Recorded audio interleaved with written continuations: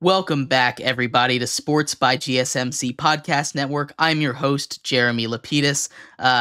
If you are just tuning in, we just finished talking about the jumbled up cluster that currently is the middle of the pack in the MLB right now, with 14 teams currently being between 34 and 39 wins right now, 9 of them being in the NL, and how that might affect the trade deadline coming up in just about a month. We also talked a lot about the NBA earlier in the show, kicking off our show with the first big trade of the NBA offseason, with Alex Caruso being traded from the Bulls to the Thunder in exchange 1-for-1 for Josh Giddy, something that I don't quite understand. Maybe there's something that I'm missing there, but that feels like a crazy move to make for the Bulls. We talked about JJ Redick officially being the new head coach of the Los Angeles Lakers, a move that I think could work, but also might backfire spectacularly. And we also talked about two new max extensions that got signed in the NBA. Pascal Siakam signed a $189 million max extension with the Pacers, and Malik Monk signed a $78 million max extension to stay with the Kings. In this segment here, we're going to finish off our show, as we always do on a Friday, with our MLB Power Rankings. There might be some new people here at number 1, but before we get into that, remember, if you would like to be an even bigger part of the show than you already are, all you need to do is go to GSMCPodcast.net. Leave a tip or donation with a message in it. That message should pop up on the bottom of the screen for you, me, and everybody else around the world to see. If you do have a burning question about sports, anything at all that you would like to ask, go ahead and throw that in the comments. I will get to it as soon as I possibly can. Appreciate all of you guys for sticking around, talking some sports with me here on a beautiful Friday afternoon. But like I was saying, we are going to get into our MLB Power Rankings here.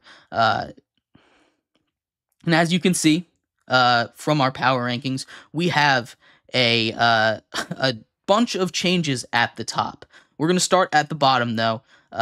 Start with the White Sox here. White Sox, the bottom 5 still have stayed basically the same. And the way that I'm kind of looking at these power rankings right now, as I was saying in the last segment, there's lots of teams in the middle that can kind of get moved around.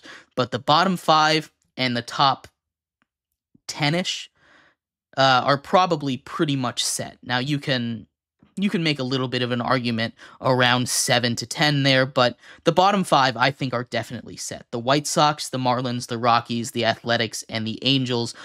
Whatever order you want to put them in, Athletics and Angels, maybe you can switch, but those 5 are pretty clearly the worst 5 teams in the MLB right now.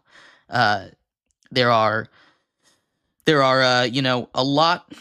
There's a lot of things going on with those franchises, and none of them are really good. The White Sox might be one of the worst teams of all time. The Marlins have nothing going for them. The Rockies, the Athletics, and the Angels all have their own management issues going on, so it's kind of a mess down there. At 25 and 24, we have the Rays and the Blue Jays, both teams that, in theory should be good. They have the rosters to be good, but they've just kind of fallen flat. Rather, the Blue Jays have some underperforming players. The Rays as well also got hit with pitching injuries, and that really hurts them. The Tigers are cooling off. I have them here at 23 after a hot start to the season. They're falling back towards the bottom of the pack there. The Pirates and the Nationals and the Cubs kind of grouped together there at 22, 21, and 20. Like I said, the Nationals are one of the hottest teams in baseball right now. They move up a couple spots. The Pirates continue to stay pretty consistently where they are. And the Mets at 19. They are 8-1 since Grimace threw out his first pitch. They are the hottest team in baseball right now. And if they can keep this wave going, maybe they won't end up trading all of their guys. They are right on the cusp of a playoff spot, half of a game out right now, tied with the Pirates and the Nationals. We will see what happens. They just beat the Cubs in a series, which is why, they just destroyed the Cubs in the first game of the series, winning like 11-2, or it was 11-1 before the show went live.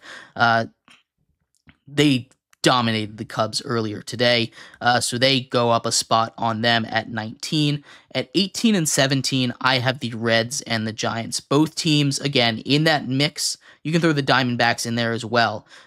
In that mix for that NL wildcard spot, the Reds and the Giants kind of lagging behind just a little bit. They had slower starts to the season. The Reds have a lot of young talent that's starting to show, and the Giants, kind of the opposite, have some of that veteran leadership that's pushing through this hard time for them. They are getting better and healthier, and they are starting to make a push. I expect both of them to add at the deadline. At 16, we have the Diamondbacks, and their offense has started to go. Corbin Carroll has hit near 400 in his last couple games. The pitching is still hurt. It's not where you want it to be, but as long as the hitting is still there, they will continue to climb on this list. The Rangers at 15 continue to fall, though. They're kind of the opposite. They're also hurt, but their bats haven't been carrying them the way that we expected the reigning champions to do. The Cardinals and Astros are there at 14 and 13. The Cardinals are currently sitting at the top of that heap of the NL in that wild card spot, and the Astros are kind of clawing to being in contention this season. They need to pick up the pace soon, but both of those teams have a lot of upside, and I expect both of them to add. The Astros just tossed Jose Abreu. It was about time. He was one of the worst hitters in all of baseball, just above Martin Maldonado of the White Sox. At 12, we have the Red Sox, who finally seemingly broke out of that mediocre stretch that they were in. They ran wild against the Yankees. They set a new franchise record. The Red Sox have been around forever. They set a new franchise record for steals in a game. I believe they got to 10. But they are one of the fastest teams in baseball, and they're good at staying safe on the base paths. That's something that some of these other fast teams cannot say. So I have them there at 12 as they continue to be on a little bit of a win streak of their own. The Padres I have at 11. They dropped just out of the top 10 because they lost a bunch to the Mets. The Mets are on their warpath right now. So they dropped just one spot. The Royals have been struggling. I contemplated putting them one spot lower below the Padres, but I'm really high on this Royals team. Bobby Witt Jr. is an MVP candidate. Him and Gunnar Henderson are playing for that award right now, and I'm really curious to see who's going to pull that out. He is keeping them in the top 10. The Twins at 9, they get Royce Lewis back, and he has been everything you expect Royce Lewis to be and more there at number 9. The pitching's been a little bit of a disappointment, but the bats are going, and as long as they continue to go, this Twins team is going to go as far as those bats take them. The Braves stay put at 8. They've kind of been treading water since the injuries hit them, especially since the Acuna injury. They need to start to pick up the pace. They're starting to get caught up by the rest of the teams in the NL, and if they want to stay above that dog pile, they need to start to speed up. At number 7, we have the Brewers. Again, they're also keeping steady. I have them drop one spot because what the Mariners have been doing on the pitching side is awesome. It's a little concerning that Julio Rodriguez hasn't picked it up yet, but I do believe he will be able to get it going. And once that goes, this Mariners team, the sky is the limit. They continue to expand their lead in that division over the Astros and the Rangers. Number 5, we have the Guardians, and I think there's a clear top 5 in the league. The Guardians, Steven Kwan is hitting 400, basically. Steven Kwan doesn't hit for a lot of power, but his ability to get the ball in play and get it to the open spot is incredible. It's hard to hit 400, that's why we never see it, and he is someone that is flirting with that number right now. His bat-to-ball skills are insane, and him getting on base for Jose Ramirez behind him is really setting the table for that offense to explode. At number 4, we have the Dodgers, and truthfully, they would have climbed if they hadn't been hit with the injury bug. Yoshi Yamamoto and Mookie Betts are both out for a significant amount of time. They are a very, very good team, but having them at 4, they've been there for the last couple weeks, and they definitely would have climbed this week, I think, above the Phillies at least, if they hadn't been hit with those injuries. The Phillies, the pitching kind of struggled a little bit. The bats still haven't gotten all the way there. They fall down to number 3.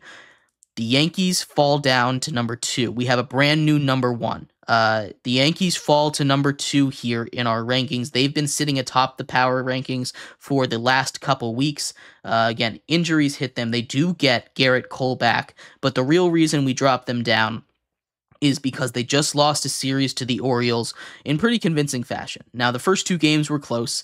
One went into extras, but they lose 17-5 in the next game, and the Orioles and Gunnar Henderson move up into the number 1 spot in the power rankings. This is their first time being on top of the power rankings. We've had the Dodgers, we've had the Phillies, we've had the Yankees, and now we have the Orioles for the first time, number 1 in my MLB power rankings. They absolutely deserve it for what they've been able to do this season.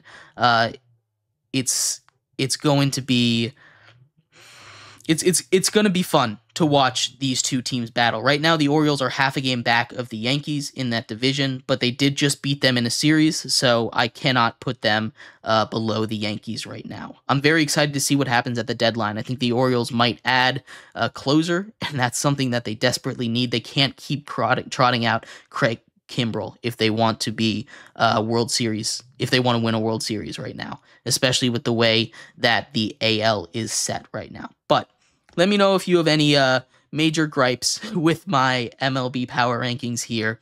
But anyway, we'll be back next Monday with all the biggest news around sports. We do have a Stanley Cup final game tonight. I think the Oilers, I really want them to go 7, try and get that reverse sweep going, but I think the Panthers might end it here tonight. But come back on Monday. We will talk a little bit about everything that happened in the NHL and everything else that's going on in the world of sports. Hope you have a great weekend. I'll see you then. Bye-bye.